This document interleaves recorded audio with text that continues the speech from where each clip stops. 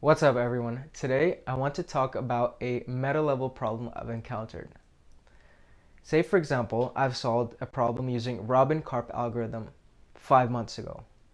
I understood it when I read it, I solved the problem, and I understood the actual implementation of the algorithm, and I could write it from scratch and write a working solution. But if I had to write Robin-Karp algorithm today, I would not be able to implement it from scratch. I remember the gist of it, but the fact that I don't remember how to actually write it from scratch without any aid makes me feel like I didn't study it properly. So I did some research on how learning works, and there's two types of learning: active learning and passive learning. Passive learning is when you actually read something and you think you're familiar with it, so you think you learn it, whereas active learning, you're actively involved in the learning process, whether you're teaching it or you're being tested or you're doing something with it. Now I thought, okay, how can I implement this into my learning? Because I can't keep solving the same exact problem all the time. So after some more research, I found something called Anki. So Anki Flashcards is something that a lot of students use, like medical students, where they have to learn a huge amount of information. And after some more research, I found that some developers actually use Anki to learn their programming languages or APIs really well. And then their curve for being productive with it really shoots up. So I thought, okay, why not take this idea of Anki and apply it to our computer science algorithms?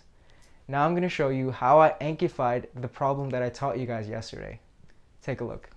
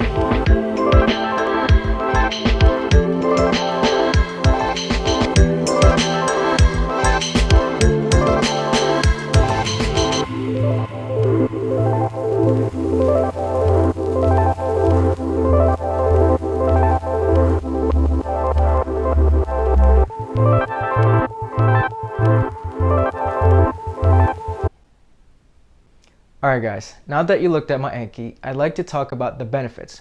Why should I care and why should I put the extra effort to do that? Well, of course, the long-term benefit, the very important one, is that I have to remember it 3 months or 5 months or 8 months from now. But the short-term benefit is that I get these subtle, deeper level insights.